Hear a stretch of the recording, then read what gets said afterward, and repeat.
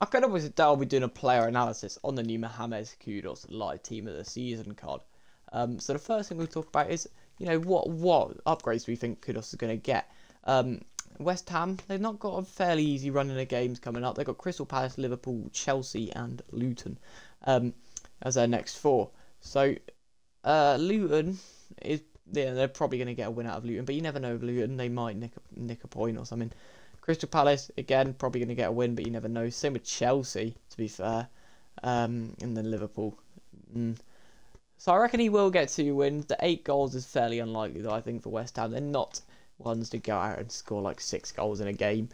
That's not really going to happen with West Ham. They're going to get nice wins, but I don't think they'll get 2 upgrades. Let's have a look at this card then and see what we're dealing with. So he is 5'10", high medium, 4-star, 4-star left foot and controlled explosive. He can play cam as well as right wing. So we'll have a look and discuss whether he fits into that role better in just a sec. But his links, West Ham, Premier League and Ghana, is okay. So, already, basically max pace, which is mental, considering he's still got room to be upgraded. Shooting is actually quite good. I know it says 86, but that's just because long shots, volleys and penalties are low, which respectfully isn't that important. Passing's good as well. Again, he's just got bad for the unimportant stuff.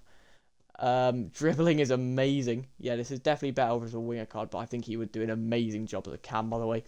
Shooting's good, defending's good, physicality's great as well. Play styles, we've got finesse, shot, whip, pass plus, trickster plus, first touch, flair, rapid plus, technical and quick step.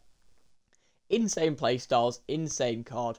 We love to see it. 571k, great price. I think this is amazing value, boys. And I think it's an amazing card, to be fair.